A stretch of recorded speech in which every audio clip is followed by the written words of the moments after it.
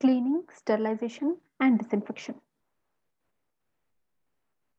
Cleaning, the word cleaning, according to CDC, is the removal of any foreign material from the objects and is normally accomplished using water and with detergents or any enzymatic products. Okay, just water, detergents, or any enzymatic products to remove any foreign material. So that's the meaning of cleaning.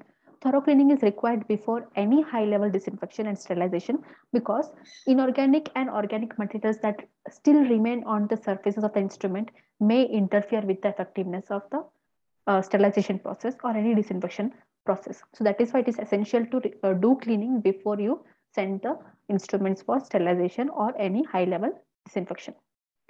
So there are four types of cleaning: manual cleaning, enzymatic cleaning, ultrasonic cleaning, and automated washers.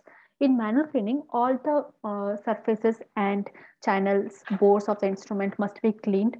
You should the cleaning person should wear the personal protective equipment, remove any gross soiling by rinsing in tepid water. The tepid water temperature should be around 15 to 18 degrees Celsius. And you have to deconstruct or deassemble the equipment apart, immerse them fully in warm water with biodegradable, non-corrosive, non-abrasive, and low-forming detergent, so that the you are not exposing the instrument for further corrosion or rust formation. And visible soil from all these parts should be removed. You should dry the instrument for further procedures. Wet instruments should not be sent for sterilization or any high level disinfection. In enzymatic cleaners, it is used for high fiber optic instruments, etc., and other accessories. Hazardous enzymatic cleaners are very hazardous, and proper care should be given while you are contacting anything which has been using enzymatic cleaners. The staff have to be very vigilant about that. So enzymatic cleaners will be used like this, wearing complete PPE, and the fiber optic instruments, like the instruments which you use in various kinds of scopies, okay, visualizing the internals of the body part and etc. In such procedures, what all instruments you use, enzymatic cleaners can be used to clean them. Do not disinfect the instrument while using when ultrasonic cleaners are used. They do not disinfect the instrument. Only what they will do is they will cause high frequency, high energy sound waves. These sound waves will hit the instrument or equipment, and because of this high sound waves, the soiled matter will directly drop off physically. Okay, thus it will make the rinsing process and the manual cleaning easier. So they don't disinfect the instrument. They will just remove the solid particles or stuck to the instrument. They will just physically drop them off. It is not appropriate for cannulated instruments, the instruments which have small bores, okay, plastic instruments, two or more metals, okay, some glass may just blast off at the high energy sound waves, syringes and lenses. And daily efficacy test should be done if you are using ultrasonic cleaners. This is an example of a ultrasonic cleaner. They will not disinfect, they will just cause sound waves which will physically drop off the solid matter from the instrument, and it will make the rinsing process easier. Automated washers for cleaning basic instruments. It cuts down the time of handling each instrument. While when you're doing manual cleaning, you're manually cleaning each and every instrument. What happens in automated washers is a large number of instruments can be washed together, cleaned together. So it will reduce the handling time of each instrument.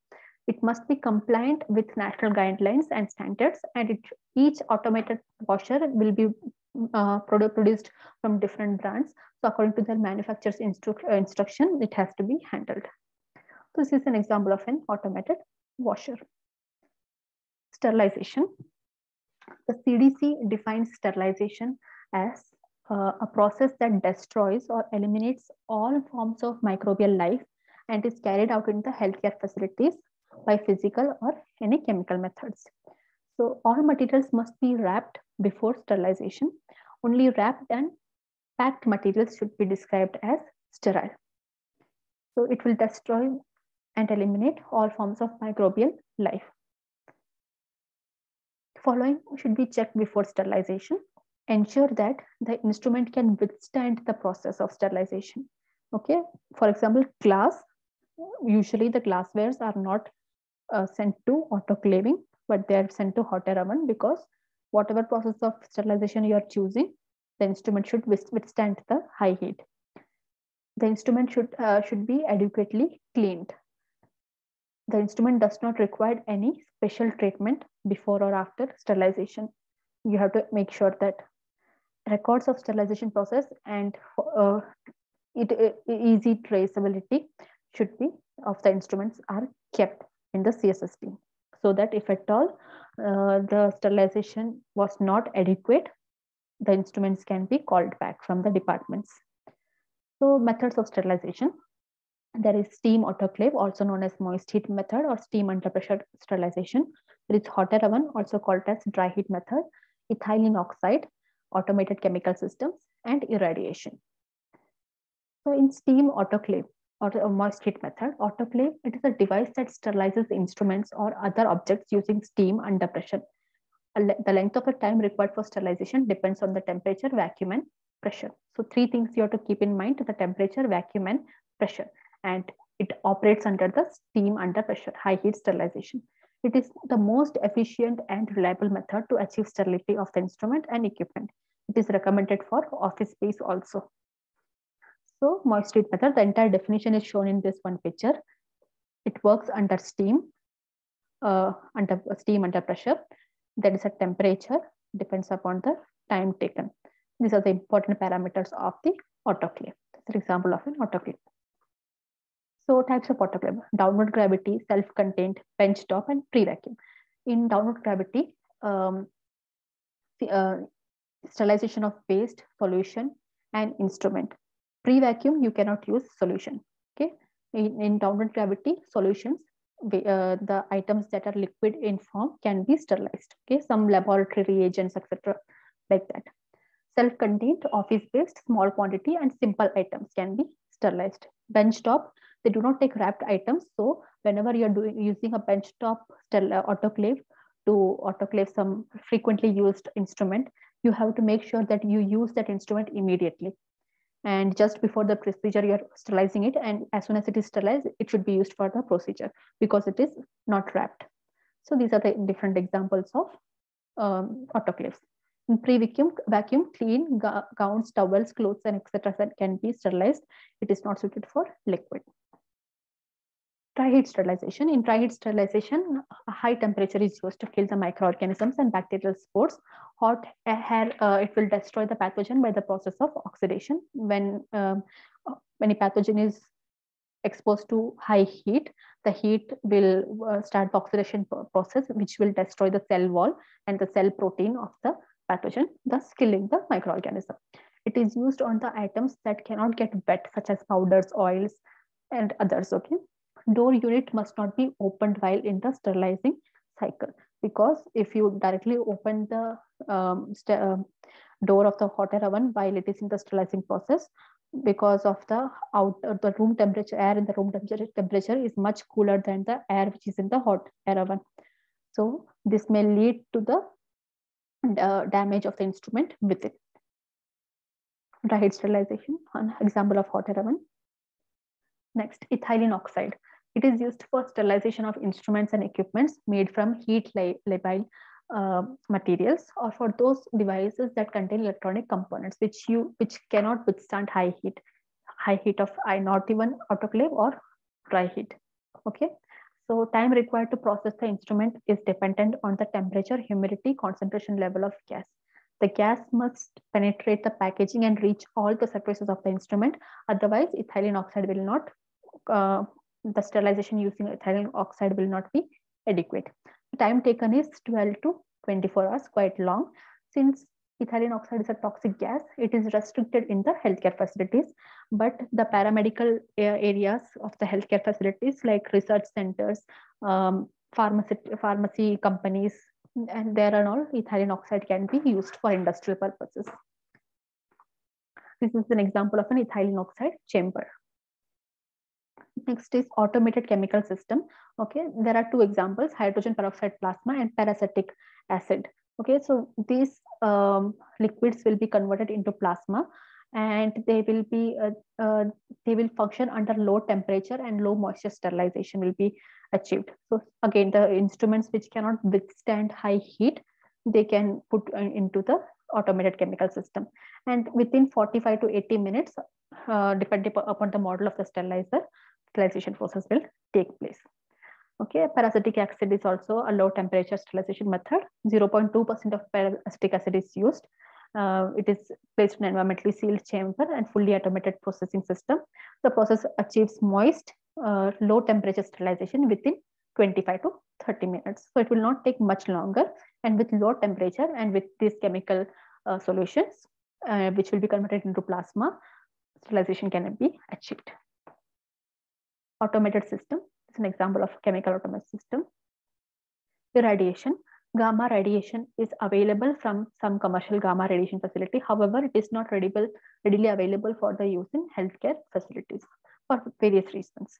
So, for example, UV radiation, gamma radiation, what it will do to a microorganism, it will convert the microorganism into a nanoparticle. So now this nanoparticle is incapable of any infection, further infection. So this is how a sterilization process is achieved using different kinds of radiations. Materials used for packaging should include paper, towel, non-woven containers, etc.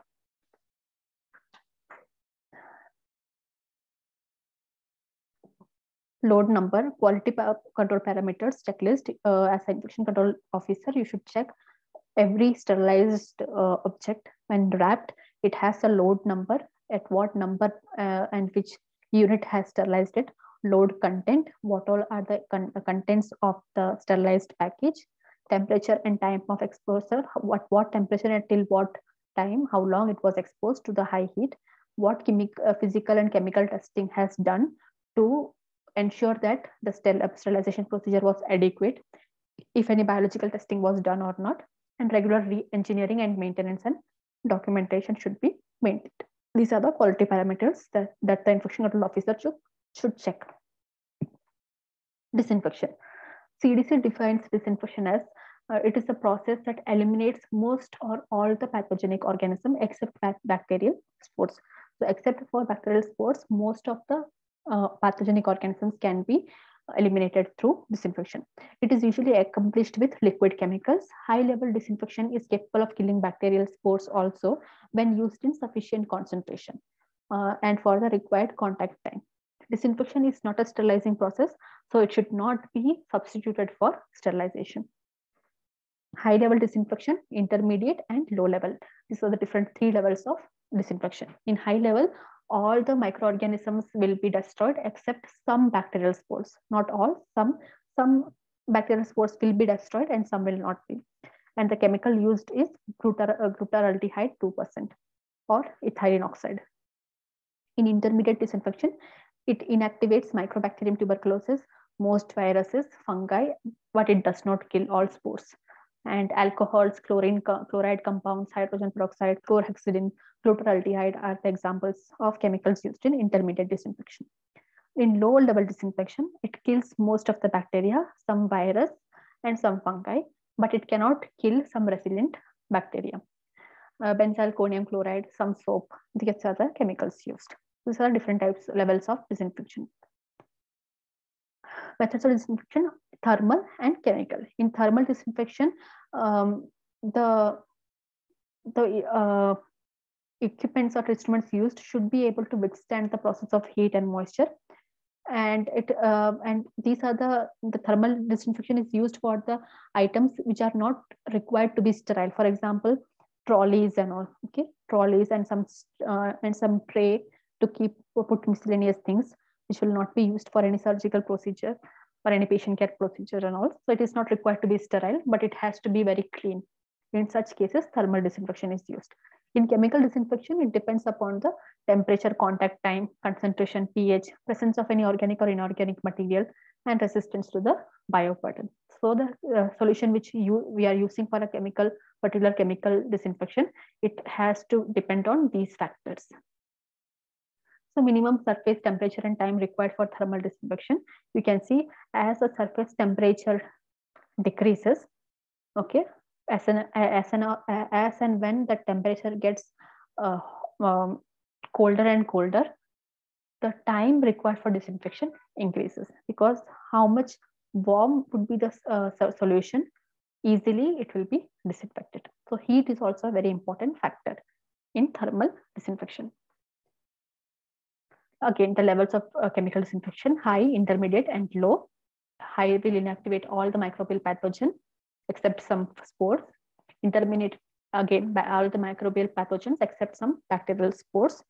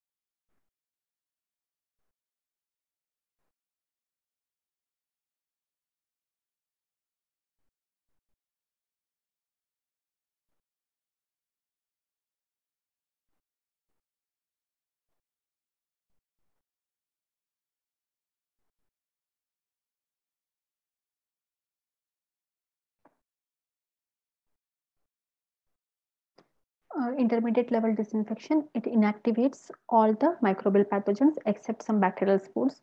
Low level disinfection rapidly inactivate most vegetative bacteria as well as some medium sized lipid containing viruses, but it may not destroy bacterial spores, mycobacterium, fungi, or small non lipid viruses. Glutaraldehyde, it is generally the most appropriate and chemical disinfection that will provide high level disinfection. It must be used under very strict and controlled conditions. And glutaraldehyde 2% is the concentration which is used for disinfection. Immersion time should be greater than 20 minutes. Meticulous mechanical cleaning, manual cleaning is required before you do the glutaraldehyde treatment, 2% treatment. So common descriptions used. This is shown in page number 99. This table is in page number 99. Please go through that for examination purpose. Common disinfection and antiseptics used for skin cleaning. It is there in page number 100. For examination purpose, these tables are important. It is given as it is in textbook.